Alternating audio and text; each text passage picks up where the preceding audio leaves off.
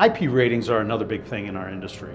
The first digit represents the sealing against dust. So the intrusion of dust in a unit that can cause shorts and failures on the device. This is our dust chamber. It's a very messy testing situation where we apply a vacuum to the product and make sure to try to keep all of that dust outside of the product. It's a very small, fine talcum powder, and it can find just about any hole that you have inside the product. So in the real world, you can have an instance where dust can get inside the product, get caught in between the scan lenses and the scan engine, or get caught underneath the display, and you can't wipe it away.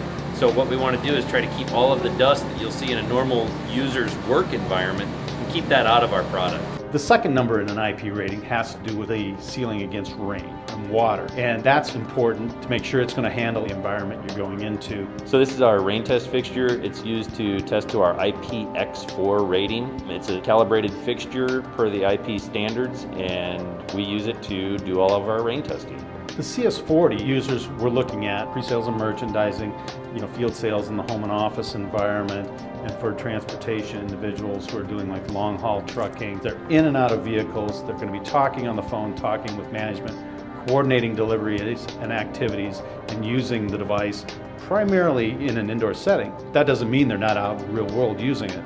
So the IP rating we selected for our device is the IP54. So if you want a device that's sealed, you got to buy Intermec. Our devices are IP54 and better. There are some competitive devices on the very lower end that are IP42, which really aren't sealed. IP42 is just resistant to a 1mm probe, or resistant essentially to a paper clip. Well, that's not sealed in a water environment that our products are used in. This screen material is IPX2 compliant, meaning it'll stop a 1mm probe from going through the material.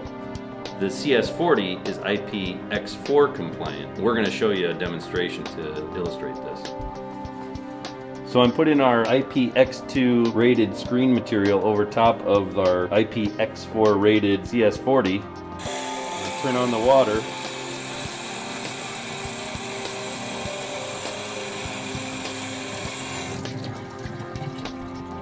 As you can see, the CS40 is sealed. Which product do you want to buy?